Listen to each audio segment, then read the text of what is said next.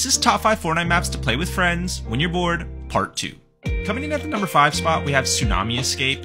If you like parkour and obstacle maps, this map is for you. In this map, the objective is to simply outrun the giant tsunami. I like this map a lot because there's a lot of variety within the course, plus it's challenging having to be fast so you can survive. At the number 4 spot, we have SpongeBob One Shot. In this map, you battle it out in Bikini Bottom and try to eliminate all your opponents to progress. The reason I like this map is because your movement feels really good, and most importantly, you can battle it out in areas like the Krusty Krab, the Chum Bucket, and even Squidward in SpongeBob's house. At the number 3 spot, we have The Head. This map is one of the most interesting ones on the list. Just check this out.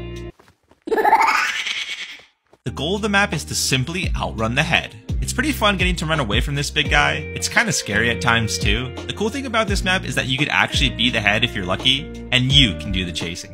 At the number 2 spot, we have Raise Your Tower. The goal is straightforward. Every elimination you get your tower raised.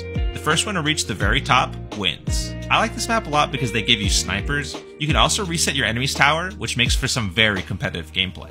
And finally, at the number 1 spot, we have 50 Day Survival. In this map, the goal is pretty simple. Survive 50 days in this one circle. Each time you eliminate a zombie, you get coins you can use to unlock weapons. I like this map a lot because it was a bit challenging.